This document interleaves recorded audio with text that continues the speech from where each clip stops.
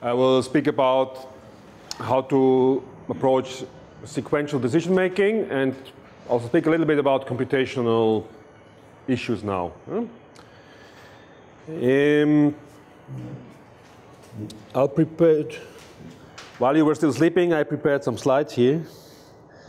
It's not perfect, I apologize, but I think it will give you an idea, and there's a lot of literature, but there's not really, there's not like a textbook on this topic. Or let's say like this, there are a number of textbooks, I can also recommend you, on sequential decision making, but they are not aimed at what we do. They are mostly like computer science,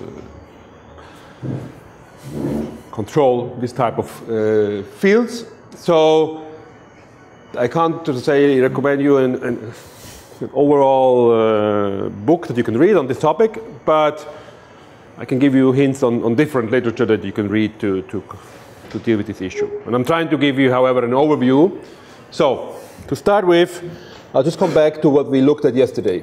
You remember this problem from yesterday? We had a geotechnical problem. So you want to build the foundation, and before you decide on the foundation, the geotechnical engineer says, okay, we should do a test. Drill a hole.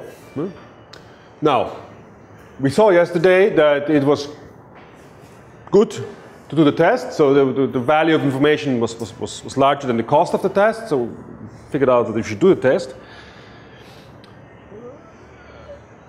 But now, in principle, in a free world, we can do additional things. So what can we do? So we do a test, and we figure that, okay, after the test, let's say we have a certain outcome. The test is maybe saying that there might be slight movements, so according to our analysis, we should do the deep foundation. But we can also do something else. Another test, no? So we're free to do another test. So, because we are still not deterministically sure about the state of the slope, remember. So if I give evidence on the test result, remember that we did yesterday, so we can give here, let's say we observe a small movement following the test, then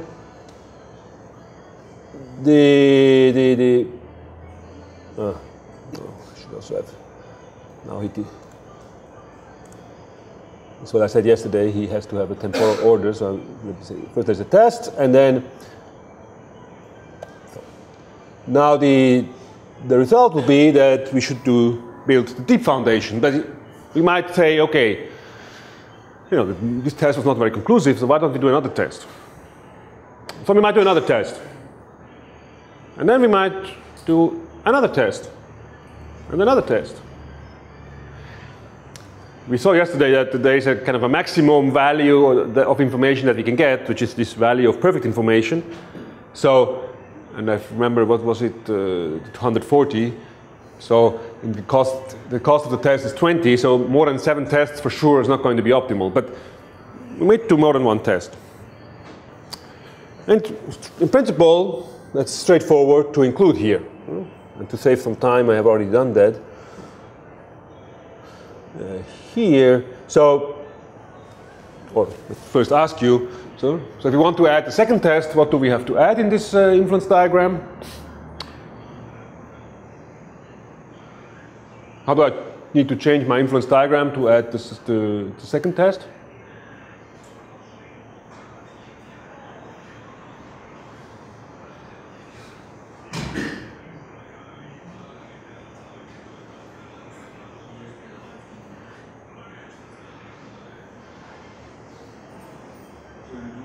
Sequential decision.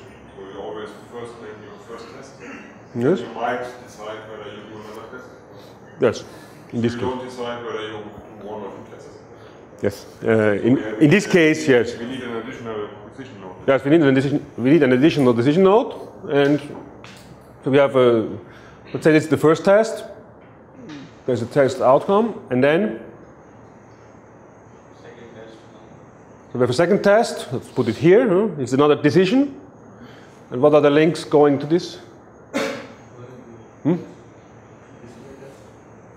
So we do a decision test here. And the links associated with this node are? So we know the outcome of the first test when we do the second test. And then we have a link from this to the outcome of the second test. And that has a link here. And then we have also utility. So I can just show it to you. Oops. Okay, it's a bit small now, but I can't. Okay, sorry, it's not very smart of me here to do it like this. So you can't hardly read it, I know, sorry. But you get maybe the idea of the first test. There's a cost associated, there's an outcome to that test. That outcome depends, of course, on the true state of the slope. Then there's a second test, possible test, there's a decision on the test. Again, with the cost, and again with an outcome that is again dependent on this. It's not dependent directly on the first test. So the assumption is that for a given condition, the two tests are independent. Well, might be, no, not be. So let's assume that you take the same team, take the same method, and they drill almost at the same place. There probably is some dependence in the performance of the test. No? If you do a completely different test, then probably it's independent. So it's an assumption here that we do. In any case, so here's this assumption, and then we decide.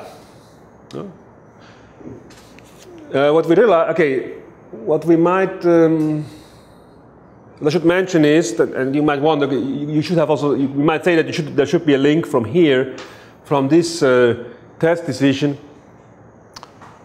outcome, sorry, from this test outcome to the final decision. No?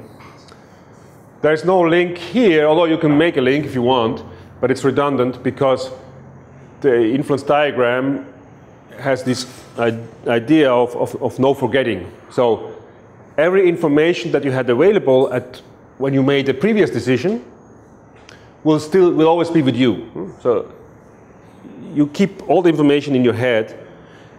And this is one of the reasons why humans are maybe not that bad, or how humans deal with this problem in our brains, because we forget. Yes? It turns out that this no forgetting actually makes the problem computationally very difficult. This no forgetting idea makes the computation very demanding, because you exponentially increase your kind of knowledge, and that we'll see later. That makes the problem exponentially increasing, and in humans we just forget.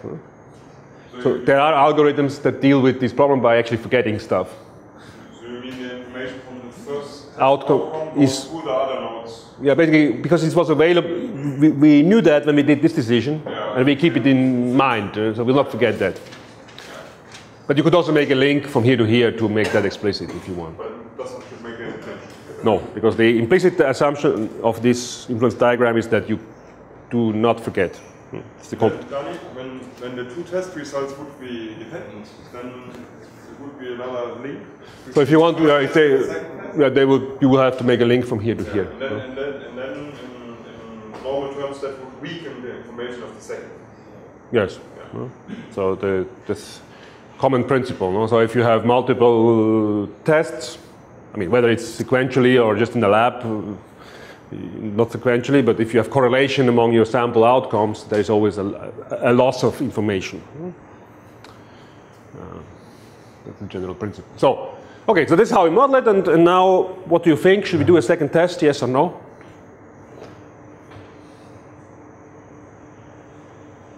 So, I mean, it's of course difficult, but you have the numbers. This assumption is that the second test will be exactly the same type as the first test. But it will be an independent realization. So the first test was we should do this first test. So we think we should do the second test.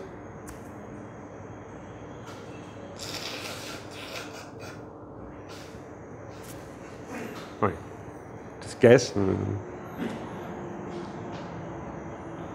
First test had a value of information of around 60. At the cost of 20, so Do you think the second test will be still optimal? Actually, it's a tricky question because you can't answer the question. Even if you run the model, you can't answer the question because it's a sequential decision. So in order to make that second decision, you should know the answer to the outcome of the first test. Otherwise, we are back with what Jochen pointed to, that we are actually asking the question initially whether we should make 1 or 2 tests right away. That we could also do. We could say, when the sequentially it's maybe a good idea, but often it's for time constraints, or you can't first wait for the first test to decide on the second test. You have to directly order 1 or 2 tests with the company. In that case, you don't have a sequential problem, but you have just a problem of deciding directly whether you should do 0, 1, or 2 tests. But the way we do it here is that we say no, it's more optimal if there's no constraint on time and so on. It's more optimal to wait first for the first test. Then, depending on what that gives us, we might see that it's optimal to do a second one. So let's run the model and just see what comes out. So, and the decision on the second test, as you see now, depends on the decision on the first test, and it depends on the outcome of the first test. So let's open it and see what is the result. So it tells us, it's a bit hard to read in the back, I know, but so it tells us that if the decision on test 1 was no test, which doesn't make sense so much, but let's assume that we had decided first to do no test 1, then it tells us that yes, we should do the second test, which is logical, because that's like saying it's like the initial problem. The initial problem was, okay, should we do a test, yes or no? And this says if the first test was not yet done, then yes, of course we should do a second. Well, the second test would be the first one in that case. So that's trivial. Now the interesting thing is here. So if we do the first test, should we do a second test? Well, what it tells us here is that if the outcome of the first test was slight movement or strong movement, it's optimal not to do a second test. In that case, it doesn't pay off, in expected utility, it doesn't pay off to do a second test. On the other hand, because what happens is that even if the second test gives you a different result, you will not actually change the decision anymore. That's what kind of one could see. But if the first test outcome was that there is no movement, this tells us, well, then in that case, it's still valid or still optimal to do a second test. Yes? So the second test here is the optimal choice in case the first test outcome was no movement. Otherwise, it would be better not to do a second test. So that's the sequential nature of this problem. And now we could go on and we could say, okay, now we'll do a third test, the fourth test, until at one point you end up saying, okay, no, it's stop, because whatever we do, it doesn't make sense to do an additional test. Yeah? So that's the introduction. Yes? Yeah, please. In the case where we don't have the first test, yes, right? So, but we go for a test in the second case. yes, The value of information should be the same as in the first round. It is, yes. So this number, I mean, actually, the value of information is the difference between this and this number. So actually, it's exactly the same as we had in the original case. Yes, no difference. Yeah. Okay. Yes. All right. So that's to motivate. And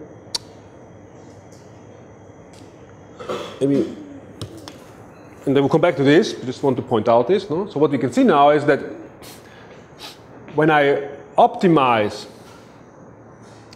the second test, so this the first test is an optimization problem. Now I optimize the second test. And the optimization of the second test requires me to consider, in theory, I mean, we know that some of these cases are trivial for us, but what the Gini does is he considers 8 different cases, no? For the optimization of the second test. It considers 8 different cases because it has to do it conditional on the first decision and conditional on the outcome of the first test. So it has to run 8 optimizations. Now we could consider the third step, the third decision. If we would implement that, that would be conditional on decision, the first decision, the first outcome, the second decision, the second outcome. So we would have 2 times 4 times 2 times 4, so that gives us 8 times 8, 64. Is it? Am I correct? Yes. 64, you would have to run 64 optimizations to optimize the third decision. I mean, to consider all the cases.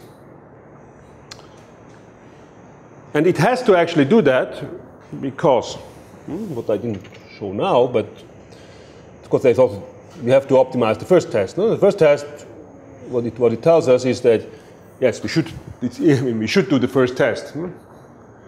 Now these numbers actually slightly changed. These numbers have now changed compared to the prior thing because it accounts for the fact that we can do the second test. So when it calculates this optimum here, it has taken into account the 8 possible optimals here. If I would have a third decision, it would have to take into account the 64 optimums at the third decision.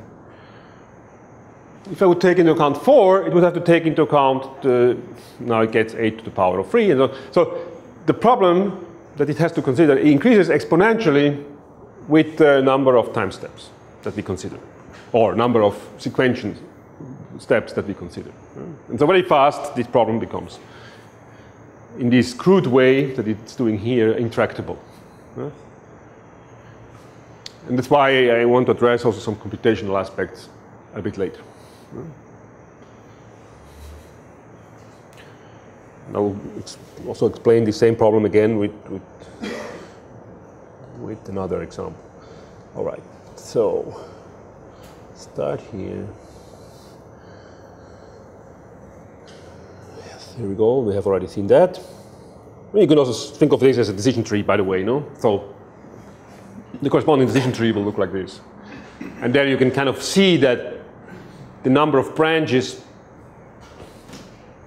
in this simple example here, number of branches will increase exponentially with the number of tests that we potentially consider, the number of sequences we consider.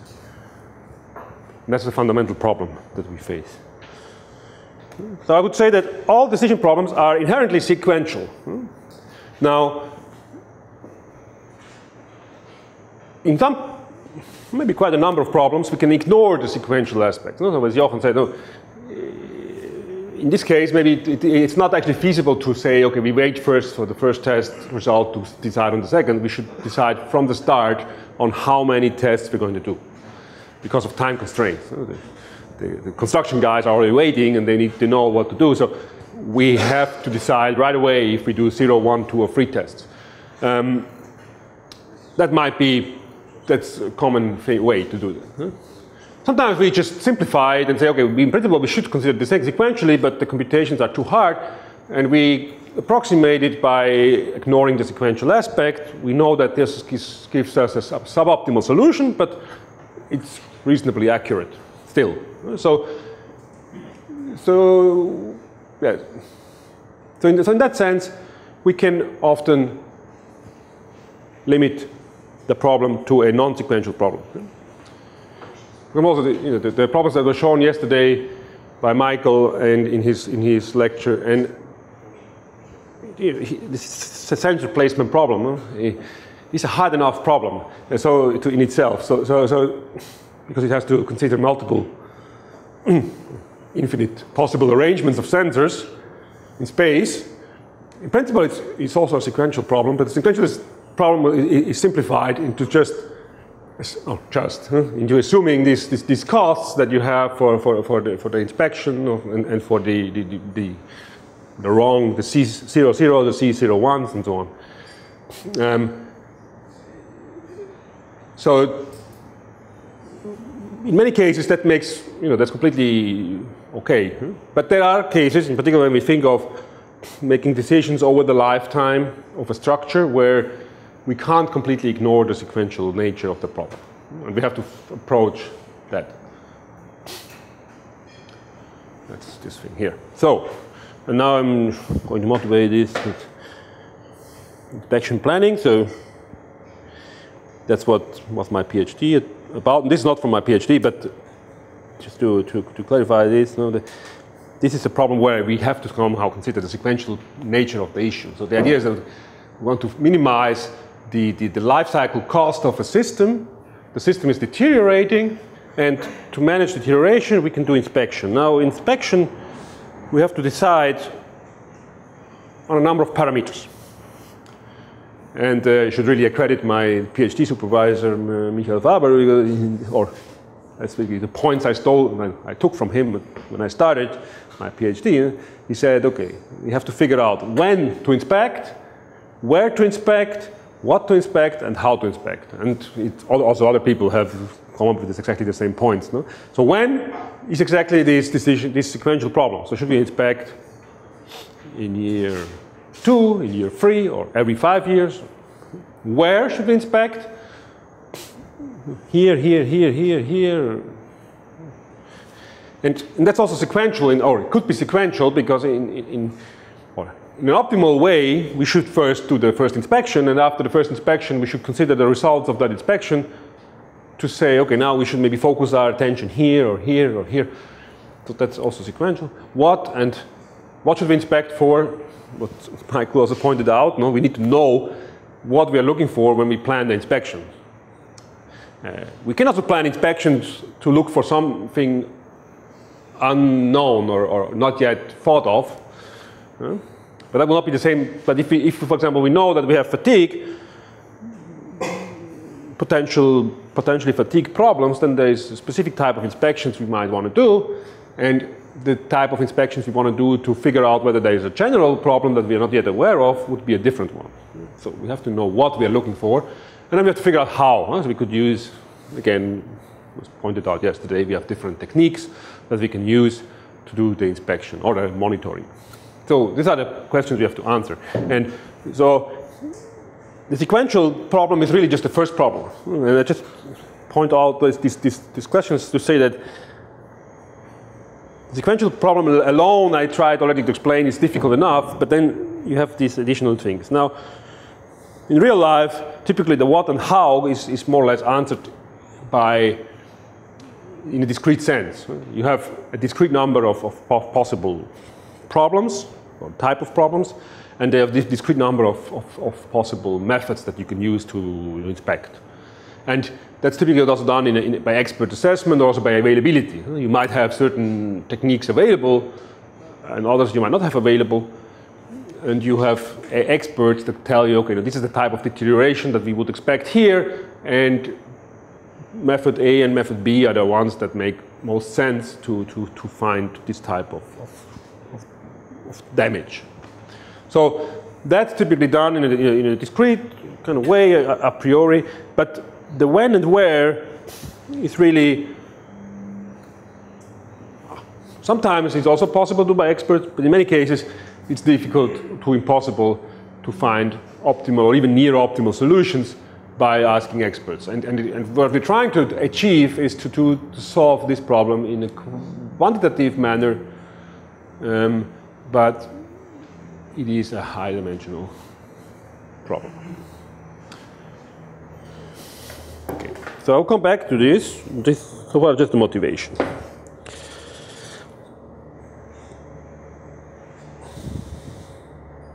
Now, I'll first have another last example that I will bring at the end. I will skip it now, for now, and I will go to just directly to the computational aspects while you are still awake, and then go back to the last example at the end. So, computational aspects, as I said already, can lead to exponential and or polynomial increase. So, of the problem. So it's basically this decision tree. And well, this was taken from Jesus, a student of mine. But it's nothing new. It's this decision tree, and what you see here is there's the deterioration process, meaning that, for example, this is the random, this again are random variables, and these are decisions. So it starts out, and we have a certain unknown or unknown,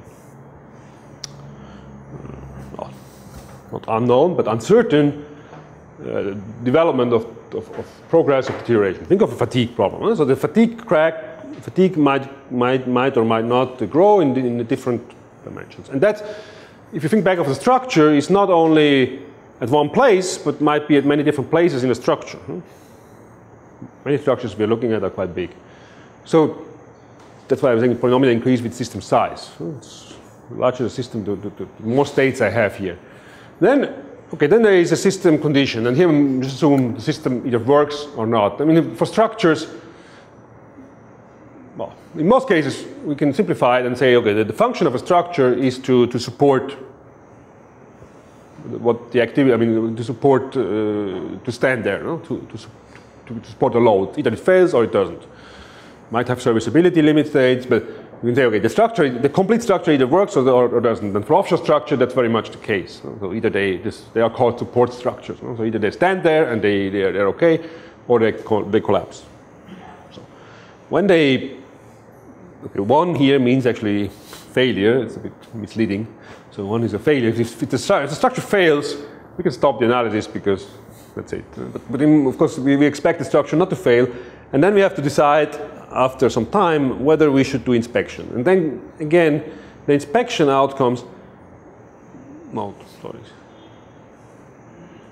This is always one behind. So basically here, so here is the decision on the inspection, and we can decide not to inspect at all, or we can decide to inspect, and then we can decide inspect here, here, here, or here, here, here. So the number of inspections, but not only the numbers, but also the locations, because they are not all the same components. So some are more loaded by fatigue, but other components are more critical. So this in itself is just an enormous problem just to solve this, but you have almost infinite possible options here. Then you have outcomes, again, they're random. And then you have the decision on repairs. That often we simplify, and we just say, okay, whenever we find something, we fix it. But in principle, that's also a decision. And then you have the condition of the system, so the deterioration goes on, potentially, and it evolves. And you have, again, a possible failure or not. And then this whole cycle repeats. And you can imagine, this is an exponential increase in the problem size. And if you would like to plot all the branches and compute all the probabilities, you're very quickly out of computation. So that's not possible to do, even for a small system. So that doesn't work. So what are the options? And well, okay, there's what I've seen, and I've worked a bit in this field, so they actually I found only really two. As I said, you can also try to with experts. You can do. There's other things you can do, but from, like I say, computational approaches to solve this particular problem, I would say one is based on partially observable Markovian decision processes and related concepts. There are some other concepts that are related to that. And then what I'm kind of advocating is what we call direct policy search, or a heuristic approach. And I'll explain both these concepts a bit quickly. So, Markovian decision process, an example. Okay, that was, as I said, this morning. The example is missing. It's because of you, Raki. So, but what is it? I will make it. You can make an example here. It's not very difficult to make an example. So,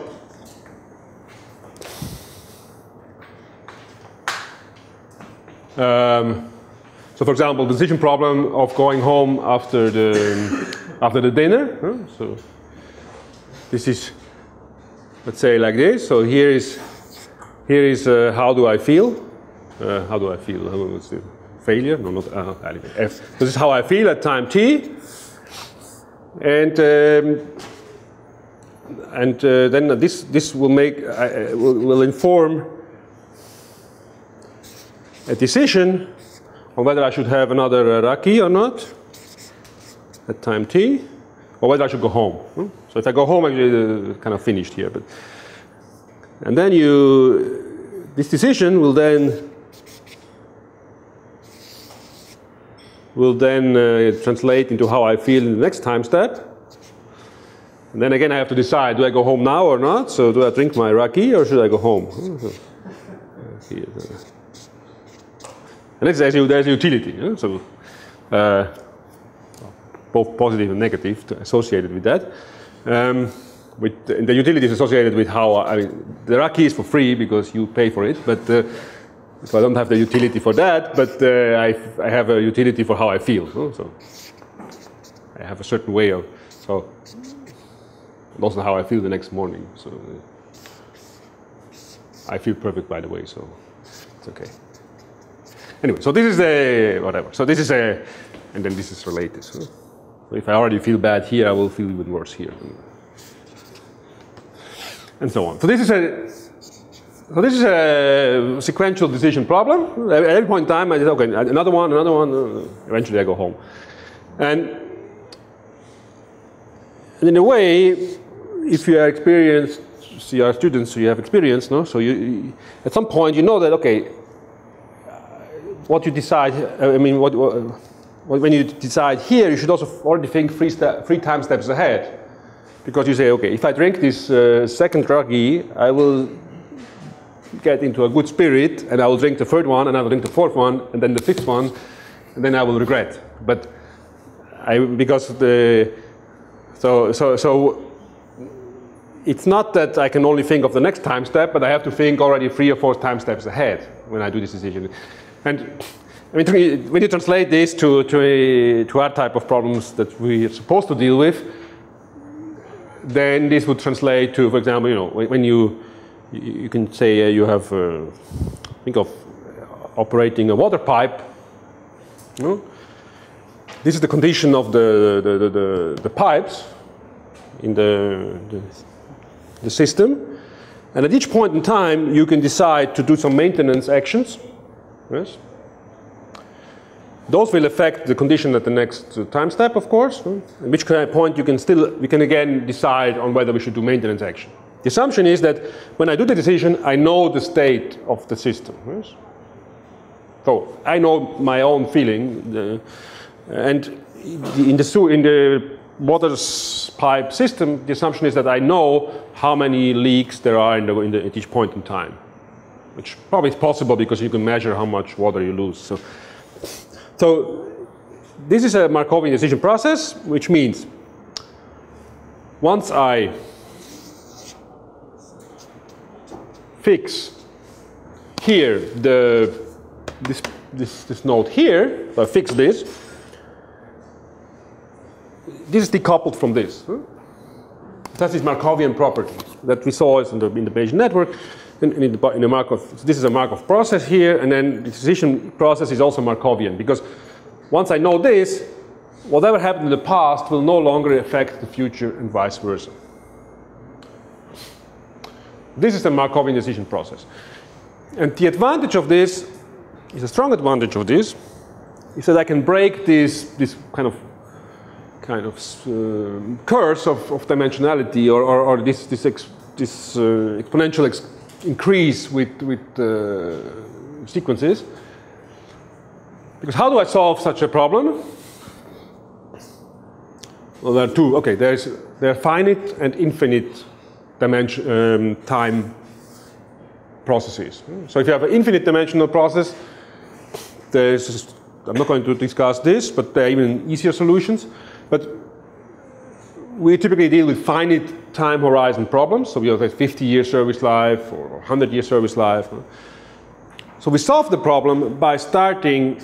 So now let's assume that this is my last possible time step, because here is when your money runs out for Raki. So that cannot get more than to here. This is the last time step. So this is my last decision. There are many decisions before that, but this one is my last decision. So what I'm doing is I'm fixing this, and I'm saying, okay, here I might feel terrible, bad, good, or euphoric. And for any of those 4 states, I'm making I'm saying, okay, given that I feel terrible, what is the optimal decision? Given that I feel euphoric, what is the optimal decision?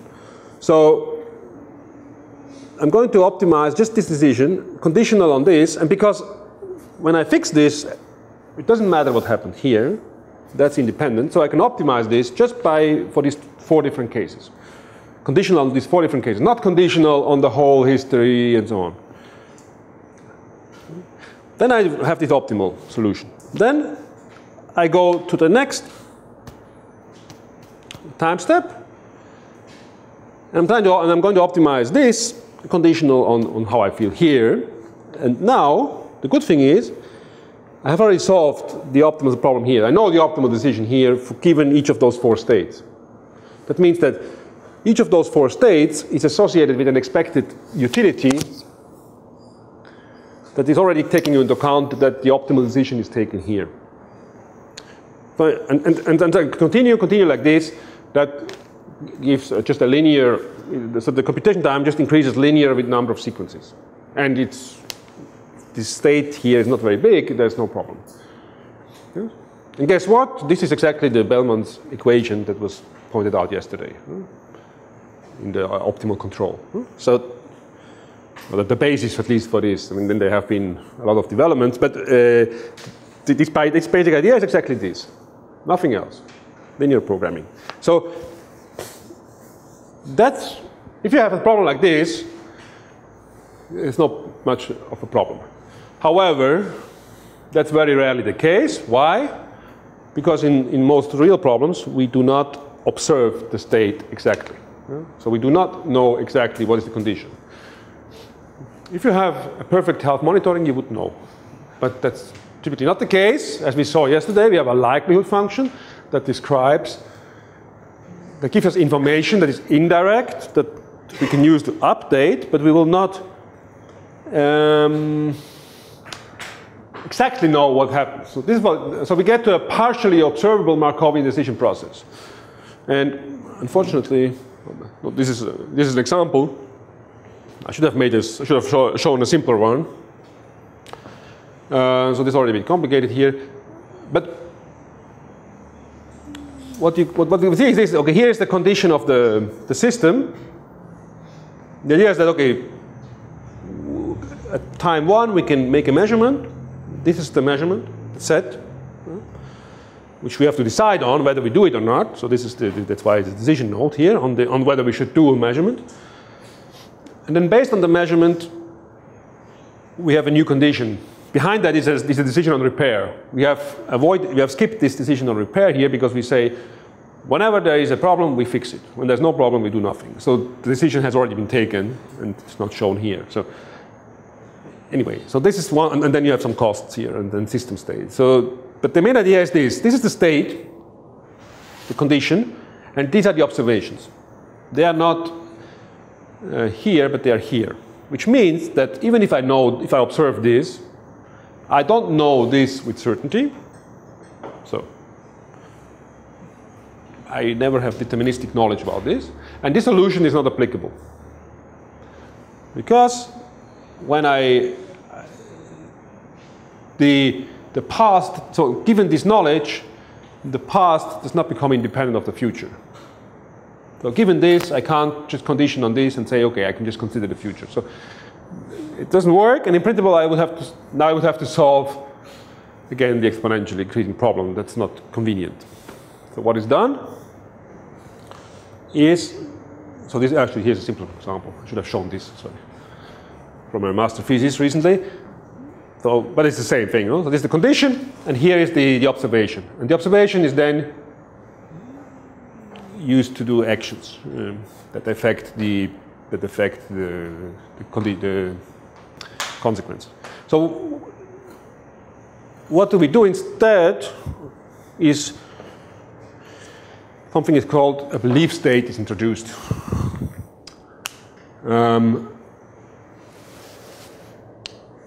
This is the main idea of, or the genius idea of the partially observable Markovian decision processes. These are things that also came up in, I don't know, 70s or 80s. And then I think in the 90s, first people started to use it for planning inspections. So that was, I think, around 90s.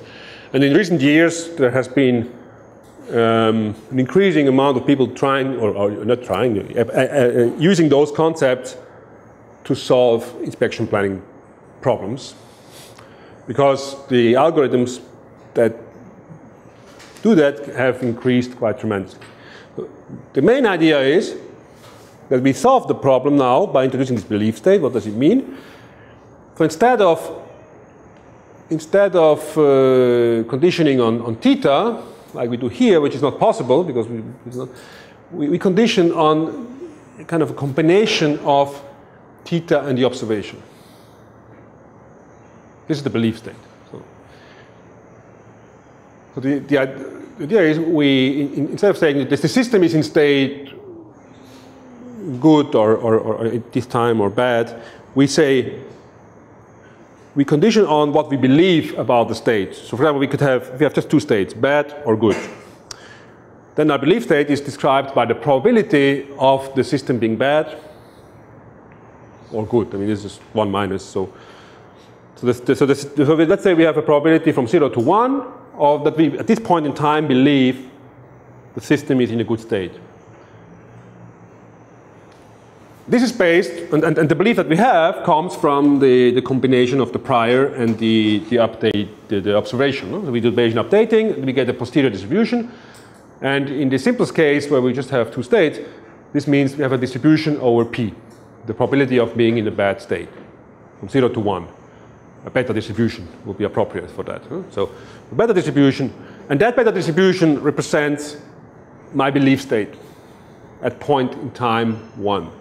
And then, in point in time 2, when I observe, then I have a new belief in point in time 2. So now I believe that the probability of being in a good state is 0.9, based on what I have observed. And what turns out is that if we fix this belief state, which includes both of those, then we have again a Markovian decision process. Just not in terms of the original problem, but now in terms of this belief state B. And then we can go back and use the solution to the Markovian decision problem. Yeah. So that's in a nutshell. Of course, it takes a bit more time, and it takes quite some time to understand and implement all these things, but that's the main basic concept of this POMDP. What is the downside? Well, this belief state can become very large. So if my state here is binary, 0, 1, the belief state becomes a continuous random variable from 0 to 1, which I have to discretize then. If this is a continuous random variable, my belief state becomes already infinite dimensional in principle. Now there are special cases where I can, assuming normality and so on, I can, if this process is a linear Gaussian process, then the distribution, posterior distribution at every point in time is described by a Gaussian distribution. The Gaussian distribution has two parameters, mu and sigma. So the belief state requires to represent a distribution over mu and sigma. So in that case, that's still doable. But then the linear Gaussian processes are a field where this is quite easily applicable. Actually, that's what my student here used in her analysis. But then when we get to general cases, this might not be just a random variable. As we saw before, in our problems that we have, this can be 100 or 1,000 random variables. So, and then 1,000 random variables, and then the belief state is obviously going to be, incredibly large. So until recently, there was not much could do to apply this to more realistic problems. We had to just make these simple assumptions, normality, and so on. Now, more recently, in computer science and this reinforcement learning and all these communities, they have. They are very much interested in this. No, this is not just a problem for us. This is general to solve planning problems in very general, broad areas. So they have come up with very powerful algorithms. I won't go into the details. That again are approximations to the solutions, but they can deal with higher dimensional problems. So that is something you can explore. Yes. Please interrupt this. Yeah. So you summarize these two nodes in a belief state, right? Yes. That I understand. But then the information only comes on step 1. So you still have a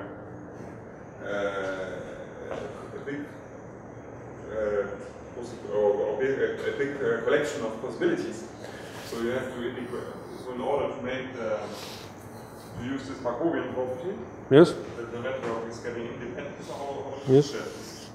Well, basically, you have to think that, okay, so now this thing here, then it looks like this, B1, with my B is my belief state now, B2, and so on. And now what you're pointing out is that, okay, then I have my A's and so on. So I have basically what I do is I do this. I'll just, I think it's helpful to show this to answer the question. Which is this case doesn't look like, okay. Sorry, there's no arrow here in this example. The arrow goes to the, okay. But in any case, so basically I do a reduced, and I'm skipping the utility nodes here, but there are utility nodes. I'm doing a reduced thing that then looks like this. And you're right, of course I still have to consider that there is actually a theta in the set. And that can be it's higher dimensional. But the first step that is done is actually to establish this network here. And to establish this network, you need to just apply basically Bayes' rule, more or less. Considering, and you have to, and the thing is you can do that locally. So you can just take, first you take B1, and B1 would then be the posterior, you basically take the posterior distribution of this, in this case of the two random, the binary case, no? You would take the posterior distribution of this P. And then here you have to take B2 given B1 and given this decision. So that means that you have to say, okay, this is now your prior. And if this is your prior, you have to think of all the possible observations you can make here, and you do a Bayesian updating here to get this conditional on this. So if I would believe that my belief that the probability initially is 0.05, then there is a certain posterior distribution that I will get here.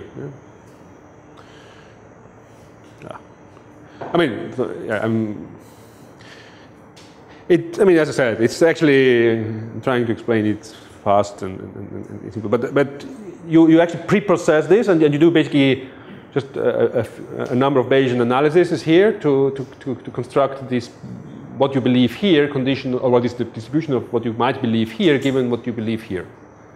And this you can do by a sequence of. Yes, but then these high-dimensional problems then are solved again with exactly sampling or different techniques, including sampling techniques and so on. So I cannot go into this. There's software available. Actually, the next slide here. So I think the guy who knows most about this in our field, not in general, but in our field is here Kostas. Papa Constantino. So he's in Pennsylvania. So if you have, and he wrote a number of papers on this, and he really is definitely the guy who really knows this stuff. There's also a paper, I think it's, I'm not sure if it's this paper, but he had also a paper, I remember, where he compares different software solutions that are available. They all come from the field of, as I said, computer science and so on, so they're not targeted to what we do. And often the problems that we have, they all have limitations, and the problems that we have might not always fit within those limitations. So it's a bit tricky. I had some students trying out also some things, but I realized that in Munich, a master thesis is 6 months long. In 6 months, I mean, smart students could implement problems, but simple problems. Complicated problems you can't implement just in a few months here, even if you have the software. So this is something that is interesting to explore, but if you go down this path, you should maybe first think how you do it. Don't just say, okay, this looks like a cool thing, and then trying it out. Okay, try it out for a week or two, but before you spend 1 year of your PhD on this, maybe speak with this guy.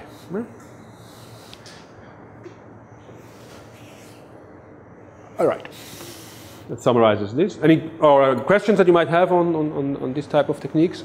Yeah, so I spoke with Kostas. Okay. I'm one of these crazy guys. Yeah, okay. To implement this.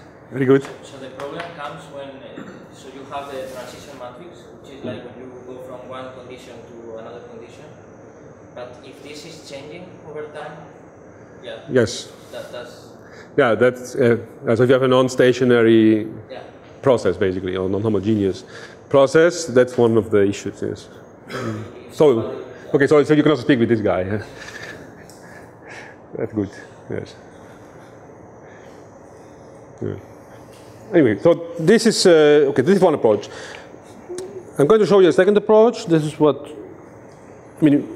As I said, we have been using this a little bit on simple problems because we have another approach, and to compare our approach to this, we have applied this a bit on simple problems, but not on the big problems. And this is what we call the heuristic approach, or in the more computation, in the more general computer science community, maybe known as direct policy search. And I start with an example from my thesis, from my PhD thesis, or this is not exactly from PhD thesis, but this is something we have done in my PhD thesis. Some people yesterday mentioned that they have read this. Very good. So sometimes people read actually those things that you do, it seems, if you are lucky. Anyway, so what is the idea? So this is a reduced problem. Here we try, or I try, just to calculate what is the optimal time of inspection. So we assume we have one component, not a system, just a component. That component deteriorates, similar to the type of problem we consider with Jochen. So and we now can do inspections at any point in time. And based on the inspections, we decide to repair or not to repair. And the question is simply, when should we do inspections? So just the when problem is answered here. Fixed, everything else is fixed. Now, but still, it's an exponentially increasing problem, difficult to solve. So the very simple heuristics that we use, and it's not my idea, these heuristics I should mention. Again, this was something that was given to me by my supervisor in my PhD and was done by him and others before. So the simple idea was to say, okay, we calculate at every point in time the probability of failure of my component, and whenever that exceeds a certain threshold, we'll do an inspection. This seems reasonable from an engineering point of view. No? Whenever your reliability is decreasing below a certain limit, you do an inspection, and then we just vary this threshold. And the times of inspection directly follow from this threshold. So if I have a threshold that is lower, I get more inspections. If I put my threshold higher, I'll get fewer inspections. And instead of having to decide every point in time whether I do an inspection or not, I just have a single parameter that completely determines my inspection strategy. Well, that's one option. Second option here that I considered also in my thesis was to say, okay, no, instead of more practical from an operational point of view is to fix the time intervals between inspections. So instead of, so we just say, okay, we do every inspection every 5 years or every 10 years, and then instead of fixing the threshold, we fix the intervals between inspections. That's the second type of heuristic or rule. And again, you see, it's just one parameter, the time between inspection, that's even discrete, if you prefer discrete optimization. So I can reduce the big problem to a simpler problem.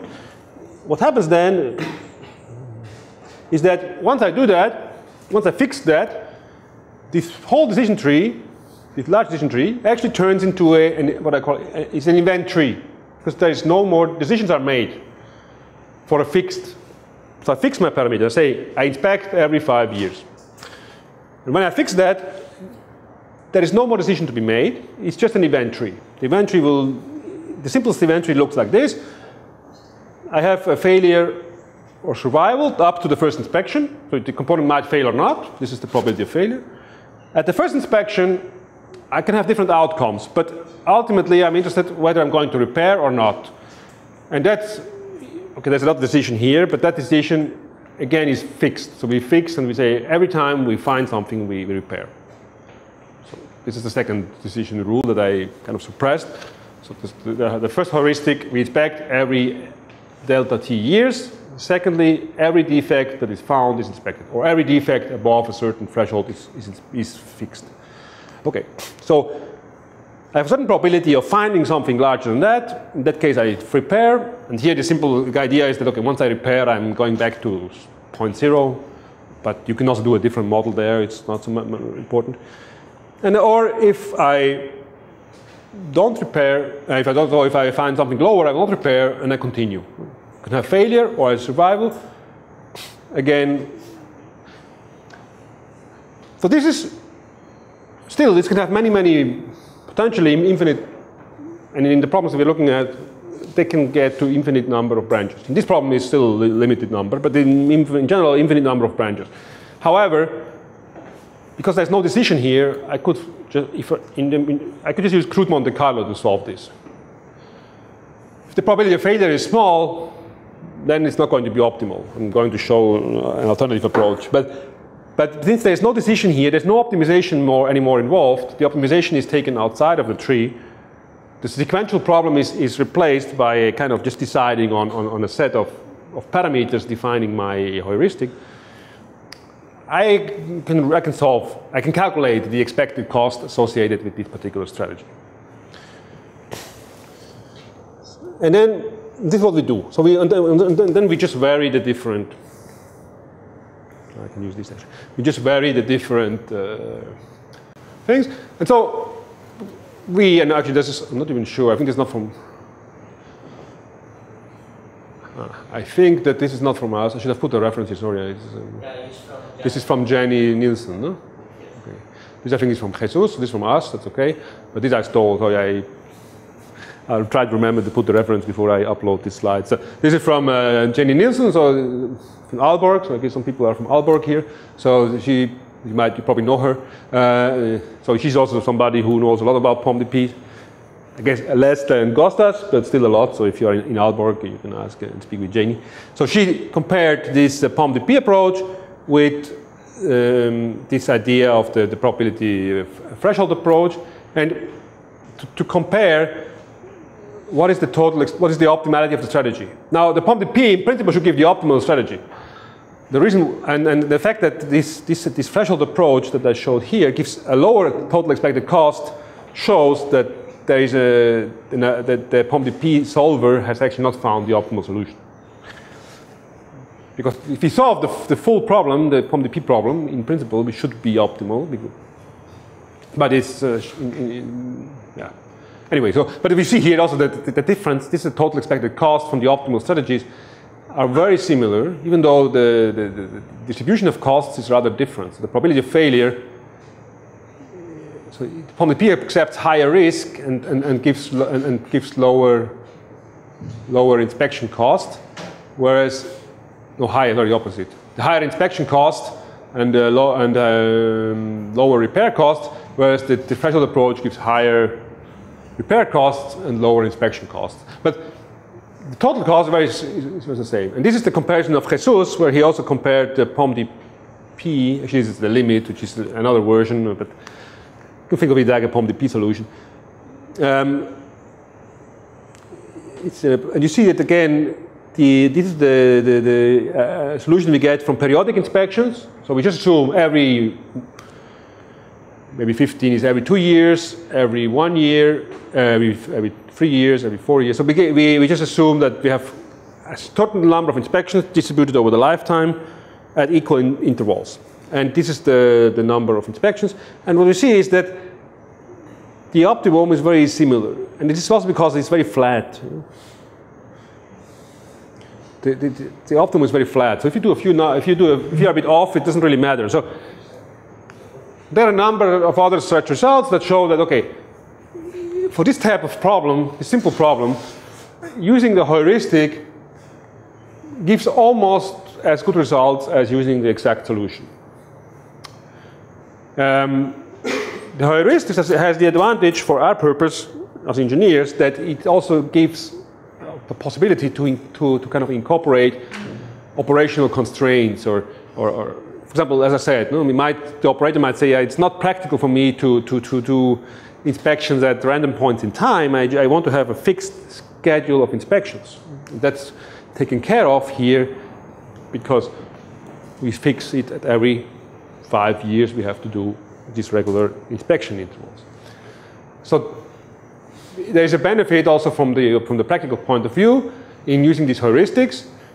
And because if the optimum is so flat and we get almost the same solution, then there's no, in my point of view, not too much benefit in using the POM-DP. Now that's not necessarily, or we cannot translate that to the general case. No? So it doesn't mean that this is always like that. No? There can be for sure cases where simple heuristics fail. No?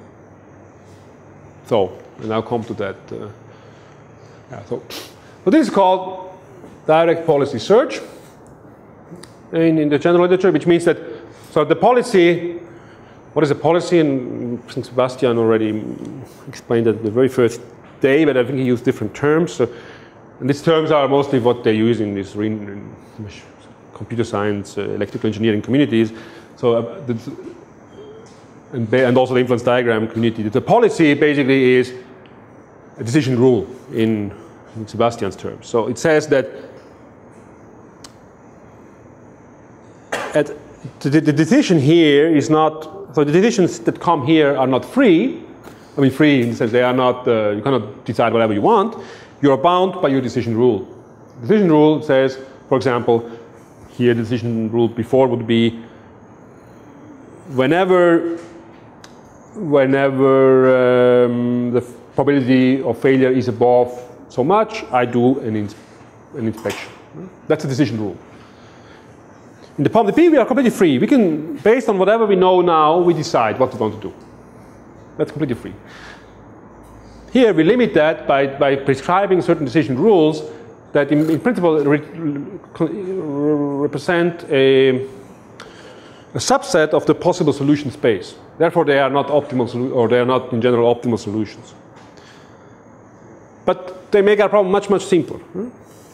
So this is the policy, and the strategy is just a set of policies. So here the policy is the same for every time step, but in principle I could also say, as I go towards the end of the service life, I might accept a higher probability of failures, because if I'm in the last year of service, even if the probability of failure is a bit higher, it doesn't make much sense to inspect, because if next year I'm going to anyway take that structure out of service, whatever, I might just hope that it will not fail in the last year. So possible to have different policies in different years.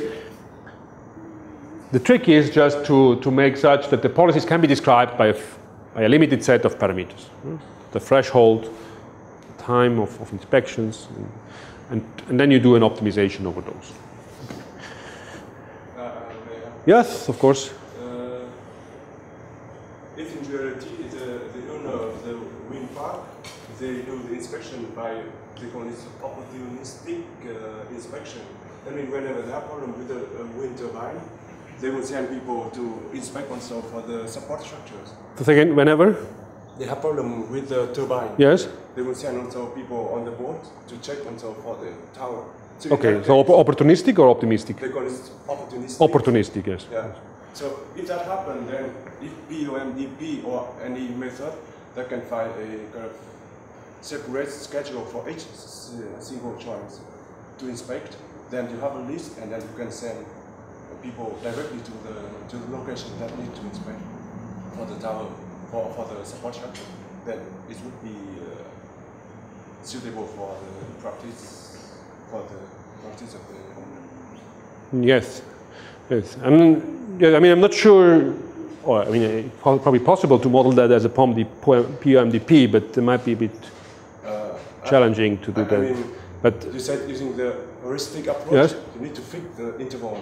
Or no, you don't need to fix the interval. You can come up with any rules that you like. So, and I will show an example that these are just examples of rules that you can implement. You can implement completely different rules. You can implement, say, a rule that says whenever the sun shines, I'm going to inspect. That's okay. That's also a rule that you can implement.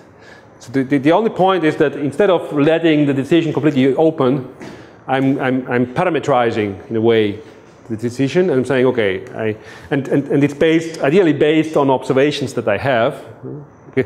For example, the interesting thing is that this heuristic is not based on any information that I have actually. This is based on information. So because this probability of failure depends on what I have observed previously. So that actually takes into account observation. This heuristic doesn't even take into account any information because it just says a priori every 5 years inspect whatever is the outcome of what you have seen previously. Now, in your case, you can say, okay, yes, whenever there is a problem with the upper part, with the actual turbine, you do an inspection of the. That's exactly that's a possible policy or strategy. And you then have to model also the failure rate of the wind turbine itself when you check whether that's optimal or not. But you can directly implement that in this framework here, because this is a simple heuristic. It is a very simple heuristic that you mentioned. So the heuristic is whenever there is a problem with the wind turbine upper part, you go and you do inspect the support structure. And then the question is, of course, how do you select the joints? No? Then you have to add additional heuristics to select joints, and that's something we are working on. But this actually shows that often you have actually constraints or other, not constraints or engineering considerations that prescribe already what you should do to some degree. So you don't want to be completely free, and you don't want an algorithm that tells you should inspect in year 7.5 and then you should inspect again in year 9, because that's not practical. The practical thing is to go and inspect wherever you have to go anyway, because the ship is expensive, and that's what is expensive, or the transport. So you go anyway at those points in time, and that's already a heuristic, and you could actually directly run this approach. Other comments or questions on the questions? If instead of using this POMDP and Yes. then you limit it to the Markovian property, what if you build a dynamic Bayesian network? Is it possible to do something about the decisions? I mean, you could build an inference diagram, but then there is this problem that all the decisions will influence to the future. Yeah. So I was just wondering. Yes, no, I mean, there's nothing. I mean, basically, the dynamic Bayesian network, if you have this Markovian property of the dynamic Bayesian network, will just result in a POMDP in the end. Yeah. Yes, So you result in a POMDP, and the most effective solutions for POMDP are the POMDP solutions. So there is not a more effective solution for the influence diagram. Well, you can always make it Markovian by the type of trick that I showed you, but of course you increase your state space, so you pay for that, and yes, there's a question whether that's actually feasible or not. But that's the only way I see to I mean, well, as I said, this is an alternative, but in terms of solving the influence diagram in an exact manner, it's actually the POMDP is the way to go. I mean, there's this, as I said here, there's also this thing called this limit, which is limited memory influence diagrams. So there are other, but yeah, they're similar. I mean, it's not the. Yeah, I wouldn't say that there's the solution. Okay, so this is how it works, but as you see, I was not able to write it down for you. I made actually, I developed this on the whiteboard, but there's no whiteboard here, so I just copied it from the last time I made it. Let me show you, let me not show it to you here. There are two papers, one is published and one is, the one that describes it nicely will be published, hopefully, at some point. I mean, these things have been used a lot of times, as I said. I mean, this is not new. So these ideas of using this heuristics is not a new thing, but it has not actually been analyzed in a kind of more general sense. That's what we try to do here, and in particular in the second paper. But I'm going to show you from another presentation that I have here, just a little bit how we use that in a meter more complex problem, because that's ultimately what we want to do. We want to solve more complicated type of problems. I'm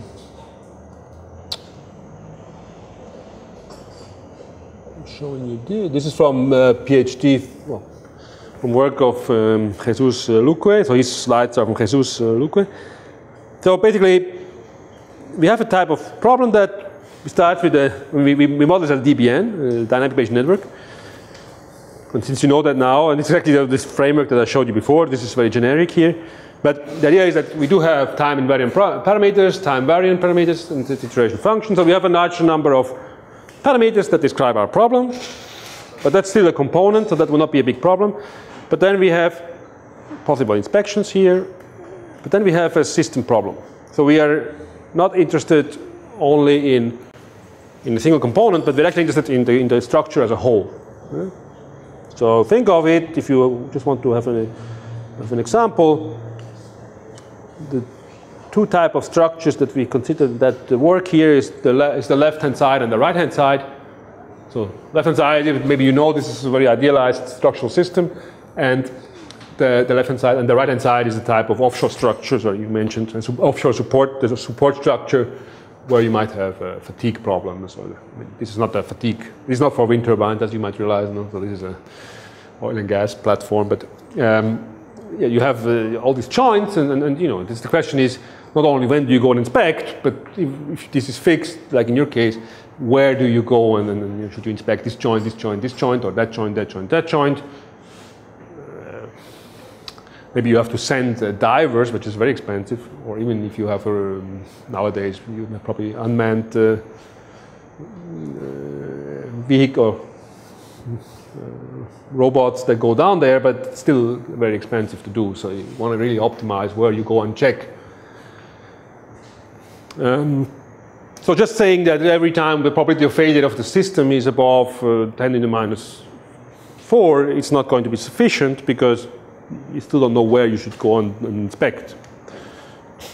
So in principle, if we could, I mean, we could have this enormous decision tree, which doesn't work. We can try to make an influence diagram. Oh, we make an influence diagram. It already becomes also a bit sketchy here. So the idea is that, okay, we have these different components. We have the different components, and maybe there are 50 components or 100 components, a series of these. We make a simple model here in terms of dependence. So what we assume is that the dependence between the different, there's dependence between different components. So if the fatigue is larger than expected in component 1, then it's also larger, or not, it's also likely that it might be larger in other components. And the same happens with material parameters. So we consider that by introducing this hierarchical model here that says there is some kind of common factors. So simplified model to represent dependence. But that basically also represents more or less the information we have. We could make a more sophisticated model, but we don't actually know what are the dependencies. So there is dependence between components here, and then each component has a certain performance, fatigue, no fatigue, or corrosion, and so on. Then that translates into a component state. The component can be, in this case, either working or not working. And that then translates into a system state. You know? The system is failing or not. And here also enters actually the environmental load, which is not shown here, but we have also the environmental loads that then decide whether the structure fails in that year or not. And that is, of course, what we want to avoid. This is the actual ultimate failure. And so this is huge, and then now we have many decisions. So each component can, in principle, be inspected in every year. And this will not be possible to solve. Even with, I mean, we spoke with Costas and other people, but I mean, probably P could not solve these large-size problems, unless we make some assumptions that are not realistic, are really not realistic. So that doesn't work. Anyway, this is the model. I'm not going to explain this. So this is the thing we want to do, and now we need is heuristics, because we're going to use this heuristics approach. And the heuristics we're using is in this example, but of course you can use different heuristics. No? So you could say, okay, we go and inspect whenever the turbine is having problems. Here we say we inspect campaigns, we perform campaigns at regular intervals, every 5 years, that's a parameter. Then we fix the number of components that are inspected in each campaign. Again, that might not be optimal. You might have that at the beginning you want to inspect more, and later you want to inspect less. We fix it at each thing. Then the third one is, how do we select, let's say we inspect 10 components in each campaign, how do we select those components? Now we say, okay, we try to pick those components that give the highest value of information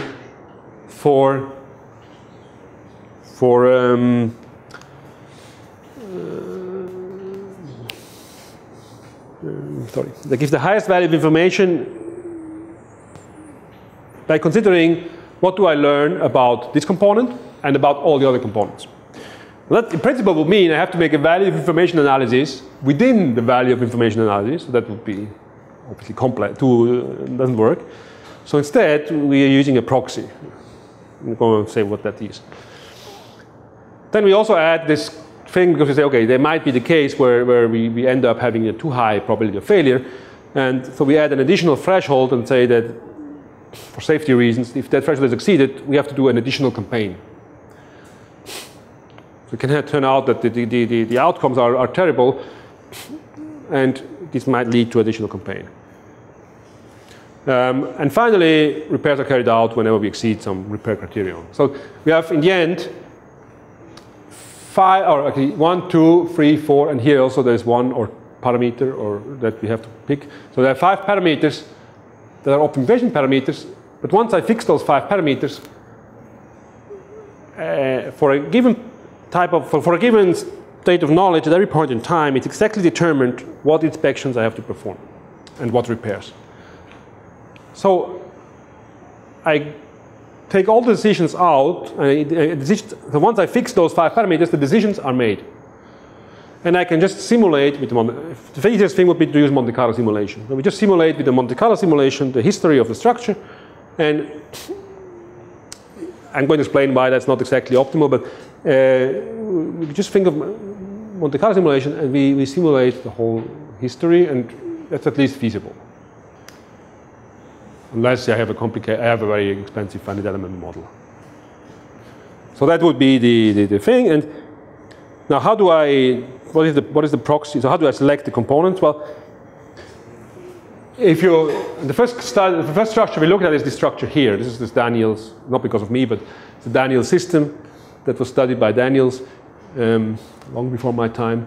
And it's a very simple structural system that is used often to study the effect of redundancy. So the assumption is that I have n identical but independent components. And so they are not distinguishable. And the load is carried by all of them together, and then we can have a brittle or ductile failure material behavior. But the point is, here, or in the model that we have, we say, okay, this can be subject to deterioration, or they are subject to deterioration. Now we should inspect. Now, in the first inspection, of course, it doesn't matter which one we inspect because they're all the same. So if we fix and say we inspect 10 components, we can pick randomly 10 components because there's no difference in them, in this simple example. Then I go to the more complicated one afterwards. But then in the second round, the second inspection campaign, we have already inspected some components, so they are now not the same anymore. So at that point, we have to decide which components to inspect. And now we said, okay, we should pick those components that have the highest, that provide the highest value of information with respect to the total system. Well, now, what we can kind of see, or one can kind of show, approximate, not show exactly, but in an exact sense, but in an approximate sense, is that how much I can learn is a function of what is the probability of having deterioration in that particular component. And I did some studies like this already in my thesis, so that it's also there you can find some more information. So ultimately we can use the probability of the component being in a damaged state as a proxy for the value of information. The higher the probability of that component to be in a damaged state, the more we can learn from inspecting that component. So that is the proxy we use here. We just say whatever the probability of failure of the component, we pick the ones that have the highest probability of failure of components, and those we inspect. Because those are actually the ones that we also learn most about. Yes? But it's more related to the uncertainty of the state, right? So we can learn more. Yes. We can learn more in principle. When there is higher uncertainty. Yes. But in these cases, it turns out that when that's exactly the point, is that we have the higher uncertainty means actually there's a higher probability of failure. Unless the probability of failure is close to 1, in which case we are at the other side. But that doesn't happen here. Yes. So now, when we go to the other structure here or here, it's not like this because the components are actually different. So there is not, first of all, they have different functionalities. So we can't just only use the probability of failure because they are structures, they have also different functionalities. So additionally, we consider in this as a heuristic here, we consider not only the probability of failure, but also the importance of the component for the structure. So we say that, okay, one thing is that we want to learn most about the structure as a whole, and that is the components that have the highest probability of failure give us the most information. But then it would be ridiculous if those will typically be components that have lower importance because those have a higher probability of failure or can have a higher probability of failure because they're maybe just tertiary members that don't cause a lot of damage. But the primary members are the ones that are critical. Maybe they are quite safe, so I might not learn a lot on the rest of the structure by inspecting them, but I will learn a lot about the safety of the structure. So we have to somehow combine, say, okay, we should inspect those components that are important for the structure in terms of the functionality, and those components that give us the most information. And then how do we do that? We have an indicator for the redundancy of the system with respect to failure of a component. So that gives us, for example, if this component here fails, what is the effect on the system failure probability? And we have a measure for that. And then we have the component failure probability, the actual failure probability. And we have these two things. And then we have one parameter that basically gives higher weight to one or the other. So we say, okay, we have to weigh these two attributes, and the way we give is something we don't know. Maybe it's more important to actually inspect important components, or it might be more important to inspect components that have a lower that provide us more information. And then we just let this parameter be an optimization parameter. So this is just a proxy for the value of information, but it gives a reasonable heuristic, we believe. Anyway, but you can come up with any other. I mean, there's a lot of freedom here. You can come up with different heuristics how to pick components in the system. Then we implement this, and I'm not going into the details here. Okay, now. Okay, this is not the latest. So this was a few years ago, and so we have some changes in. So that's why I showed you before this was on the whiteboard. But this still gives the idea of what's going on. So first of all, we have the total. So now what we want to do is we want to calculate now for a given, first for a given strategy, so for a given heuristic with fixed values of the parameters, we want to compute the total expected cost, the lifetime cost of the structure. So this is as I said, you could just run straightforward Monte Carlo analysis. And essentially that's what it says here is S is the strategy. So S we fix. And then initially we also fix Z. Z are the inspection outcomes. The dimension is a bit tricky because the dimension of that depends on the decisions you make. So it's not a fixed dimension. It's large and it has varying dimensions. But we just simulate we simulate first some inspection outcomes, and we simulate or we have fixed our strategy. So whenever every 5 years we inspect, every inspection campaign has 10 inspections and so on. And then we can run now we can just run the dynamic Bayesian network with that here. We run actually the algorithm that we have to solve the dynamic Bayesian network using discrete exact inference. And that gives us the probability of failure at each point in time of the system, conditional on what we have observed and conditional on what we do.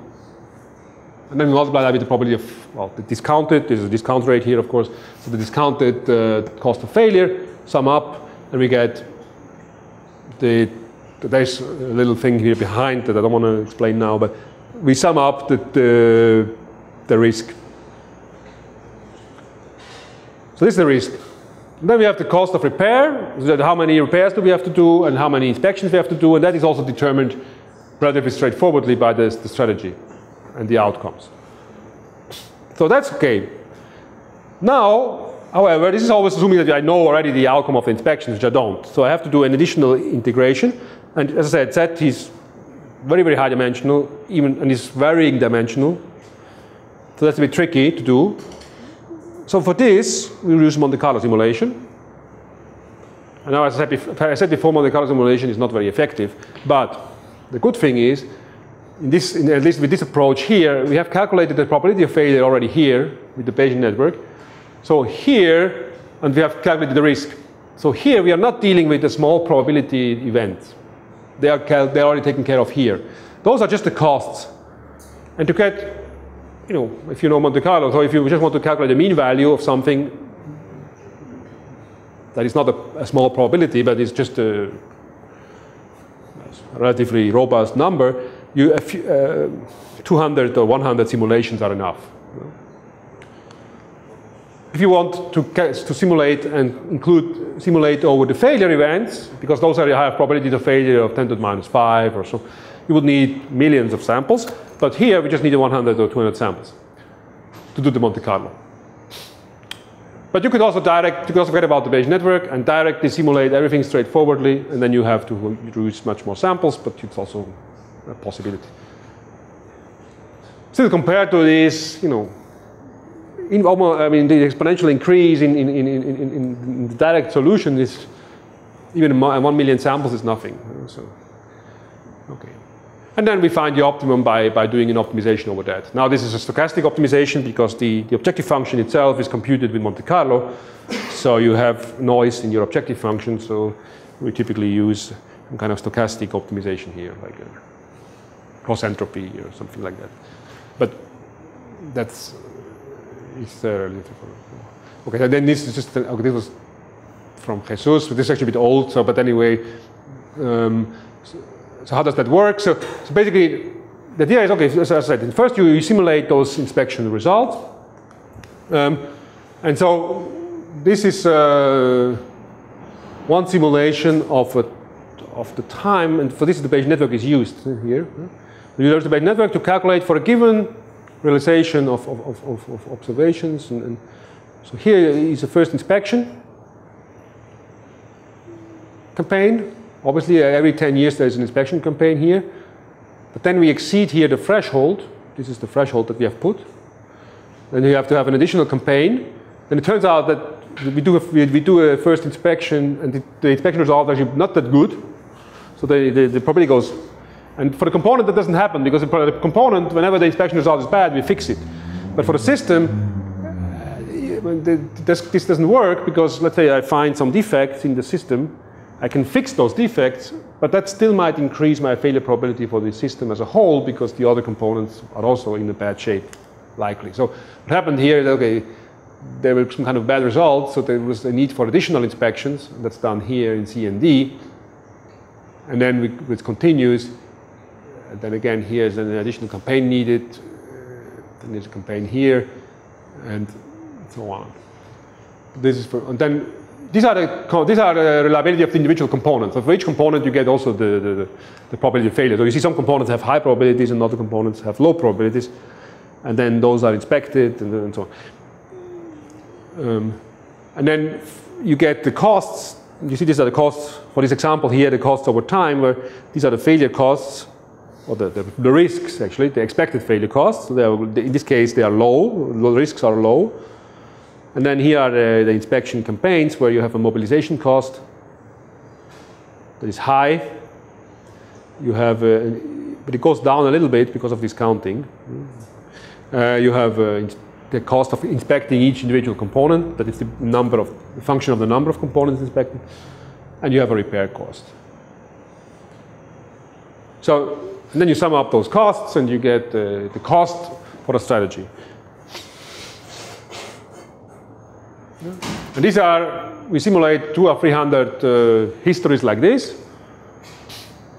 These are the system failure probabilities associated with those 200 or 300 histories, and that gives us then the average.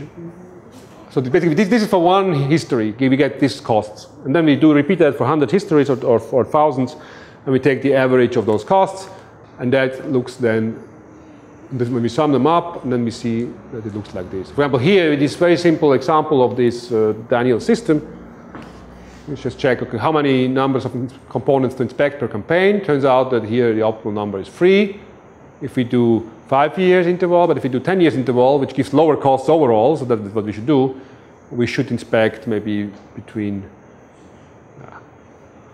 4, 5, 6. See that actually, and you see that there is, because of the Monte Carlos that we do, it's not, we expect that to be smooth. No? So, but there is a Monte Carlo error here.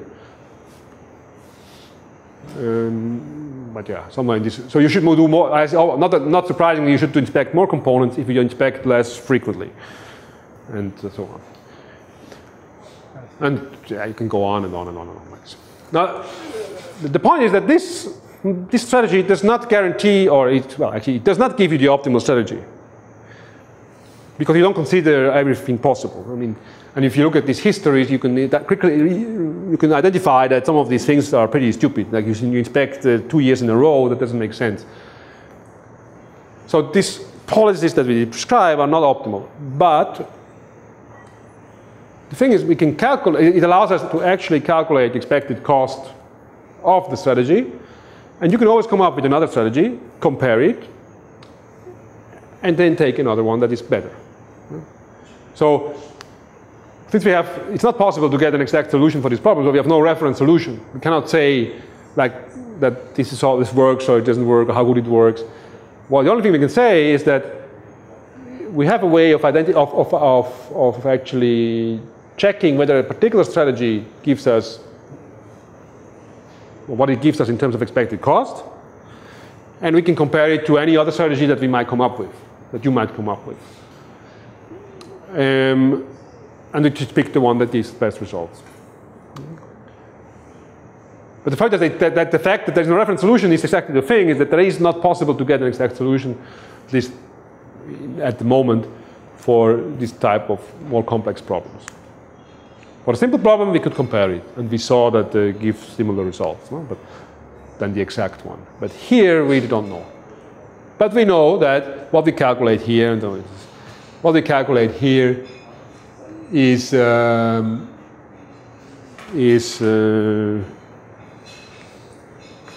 actual expected cost plus minus some Monte Carlo error.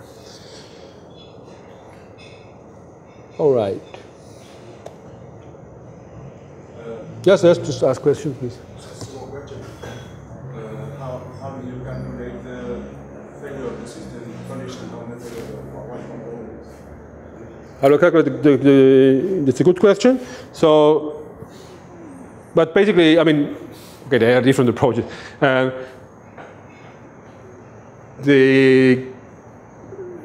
The probability of the failure of the system given failure of one component, I mean, in these examples that we have here, we have only in the order of 20 components. And I mean, there's more components, but then we can reduce. For example, if you have, let's say, you have 3 welds that are within the same element, you don't have to do 3 analyses because you know that the failure of one weld is equivalent to the failure of another weld, so we can reduce the number of actual elements that we have to take out of the system. So we are on the order of less than 20.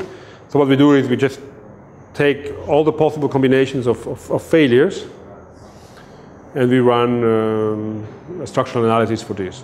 These are simple pushover analysis, I mean simple non-linear pushover analysis that you have to do. And then we do an approximation, I mean we use a simple reliability approximation. The problem is actually, the real problem is that it's not sufficient to consider only what is the effect of the failure of one component. Because if that's the case, we just have to take out that component, we run a reliability analysis, and we do that for each component. We have to do 100 reliability analyses. That will not be a big problem. I mean, nowadays. The real problem is that we actually have to consider, to be correct, and that you can make, this is something I investigated, you can make a big mistake if you think that the effect of the component is related only to removing that particular component. Often you might have 2 or 3 components that work together, and maybe taking out one is not critical, but taking out 2 of those is completely disastrous. So you have to actually consider all possible, in principle, all possible combinations of failures of elements, and that gives you, if you have 20, it's still okay, because 2 to the power of 20 is around 1 million. But if you have 40 elements, you end up with 1 trillion combinations that again is not already feasible. So here we just reduce the number of components so that we can actually deal with this. Otherwise, you have to. There's approaches by Junho Song and others that have that can be implemented, that can be used here to get an estimate of what is the system failure probability conditional on component failures. That's a problem in itself. Yes. If you have larger systems.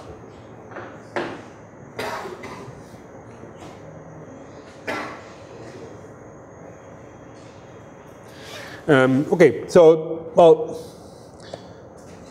that, I think I go back to my main presentation, but that is also more or less, I think, the end of it, because I still had to, I promised to look at, or I said that we look at one more example, but I know that it's time for coffee break, so I will more or less end here. As I said, here, this is more or less what I explained. We have just changed a bit, and we have corrected some errors and changed a bit the notation. But yes, so this is described here, and I mean this is an idea that's not, again, this you can find this in computer science. So this direct policy search is something that people in computer science or other fields have actually been using, at least in recent years. But of course, the heuristics that we have to come up with are really specific for our problems. No, we can't take them over from computer science. So that's something that we describe here. Okay. Good. Questions or comments or more? Coffee break? All right, so we have the coffee break, and after the coffee break, we have presentations. How many are there? 4, isn't it? 4.